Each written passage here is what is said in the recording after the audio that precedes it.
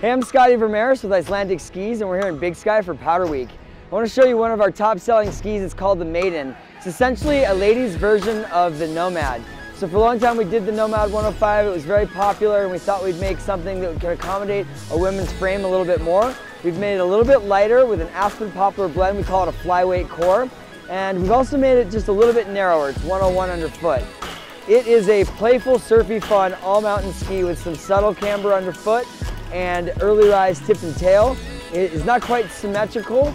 It's an all-mountain twin tip. It's just really meant to handle everything. So for ladies who like to free ride on something a little bit wider and a little bit more twin tip and rocker, this is the ski for you. Check it out at www.icelanticskis.com.